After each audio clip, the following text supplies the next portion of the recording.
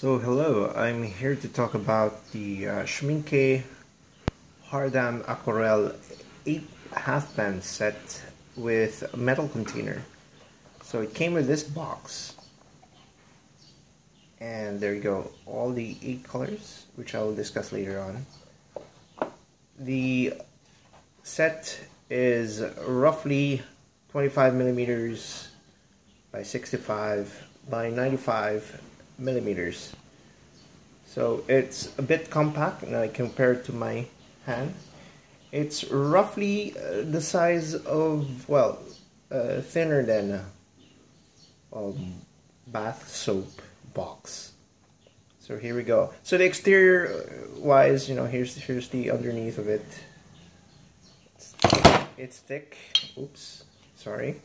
So this comes off. This is the water basin, open water basin for washing your brush or picking up water.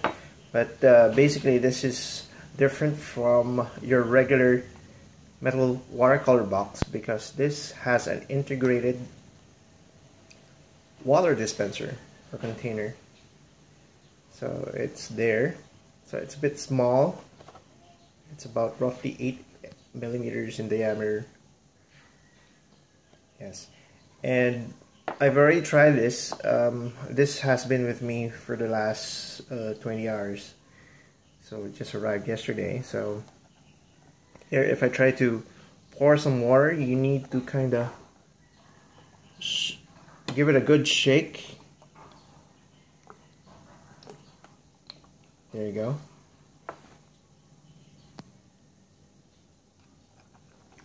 So I just poured some, not to the full brim of this, but the capacity I'm not really so sure, but I tried.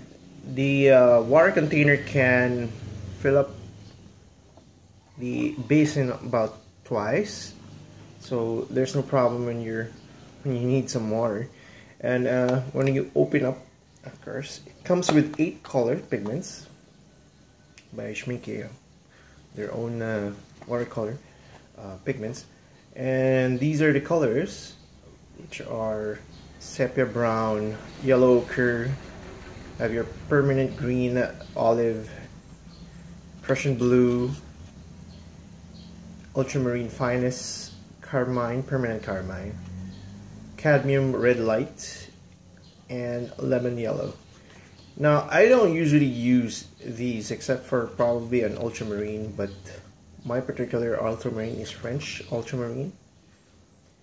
Prussian, I stopped using it because I think it has a problem with fading over sunlight. Yellow ochre muddies up my painting mixes, so I'm not really into that. Greens, I don't usually put a green into my palette set, so I hardly use that. So I'd rather mix yellow and blue to get my greens. Sepia, I haven't used that in a long time, but the way I darken my stuff is with probably an indigo and my browns. So it came with this. Okay, that's the. It even has a little instruction for beginners to how to mix and fuse 2 colors. Anyway, onto the set. This is what it does. I mean, what it looks like. Yeah, it has this bracket to keep these half bands into place. And unfortunately, they have these L channels that aren't removable, so they're fixed, so you're stuck with these things. I did try putting in full pans, but it can go as much as 4. So 1 here, 2 here, and probably another 2 here, and then full pans can't fit in the middle, so you're stuck with most likely up to 12. Yes, it is 12 half pans. And you do have the lid to function as a mixing palette area. So there you go, that's what it looks like, but it flops down. Should be, normally it's supposed to be like that, but there's a design flaw there. Of course, you have your finger ring, you can place it there, or your thumb, and for you to use. But the nifty thing about this is that the open water basin attaches to the side like so, and you can put it down and you can start painting. So if you're like me, I do carry around, well, I use this mainly for this type of palettes, small types. This is my old one, which is 5 years old, and this has seen action, a lot of action, painting actions, and the surface has been stained with some of the more staining colors. Anyway, usually I could fit up to 14. It's meant for 12, but you know, I can fit into up to 14, and the middle can act as a space for my travel brush, which is this. And the thing about this, the Horadam Aquarell by Schmincke set 8, this small metal box can't fit my usual brush. I even tried with, you know, with this. Of course, it's not possible. Also, it's almost the same. So you have to carry your brushes separately. Although there are brushes that are available, but like Winsor Newton's small travel brush, which is a number 2, very thin one, and looking at the dimensions of it and looking at this, the dimensions of this measured, it can fit in the middle if you're not going to have all 12 colors for the pigments. You're going to be working with an 8 half-pan pigment set. So anyway, the main reason why I'm buying this, I bought this, well, I bought it, is the water integration. You don't have to worry about carrying water, or you're looking for water when you need them, or you have to carry an extra bottle of water just for painting outdoors.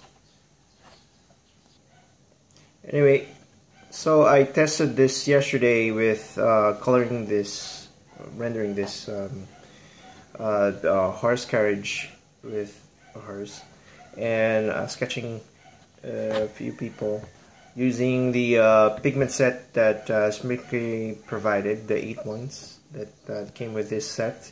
And I must say that it is quite vibrant, and yeah, I could use this. This is probably meant for beginners who aren't really familiar yet with watercolor choices. And anyway, usually these pigments I don't really use, but hey, they work anyway. And this is, I'd like to show you what sort of art that I do. So these are my personal favorite pigments. I'll discuss the color pigments choices that I make probably in another video. But mainly yesterday I was just painting with these palettes, which is a mixture of, a mixture of Daniel Smith's and Rembrandt's brands. So basically, this is how I work. And so I have replaced the original set that came with this metal box with my favorite pigments. And the way to secure them is actually with this little tiny bracket that came along. You have to secure them and hold them into place into the box, and there you go. Anyway, I drain this, close it, and reattach the water well. The only thing that I find wrong with this is that the water basin comes off very easily, and you might lose this. So there's no spare, and I wish they provided two. More for like a better function with the way I color, which is I use one open well water basin for washing my brush, and the other one for picking up clear water. So this is what it looks like. It's very compact. Here, the size of my palm. Size comparison. Slightly 2/3 bigger than the usual. The thickness is that, not so much. So it's slightly up than the usual ubiquitous watercolor palette. This one particularly is Rembrandt. So overall, I do recommend buying this, especially for those who are into on-location outdoor drawing or painting. And yeah, it's a nice thing that you carry around in your bag, just in case you find the urge to paint, or you get inspired, something you see and you want to paint with your sketchbook, watercolor sketchbook. And it is a nice addition. Probably I'll use this as a thing. I mean my main palette for the meantime, just to test it out if I'm want to get used to just carrying this around. And probably I won't really even retire this. Probably I keep this for things, maybe something else, secondary paints. I usually keep roughly about 20 plus pigments actively. I have a bigger studio, 24 pan capacity. So, but then I learned for the longest time that you can work with a limited palette number and still make your painting work, and you don't need a lot, and it's just that you choose your favorite 8 or 12 to 12 colors, and that's it. My experience, if I go to the most minimal, I only need 9 colors. Anyway, I'll supply a link to a blog that I keep regarding this, and with more text and information if you want. And yeah, anyway, thank you for watching, and see you next time.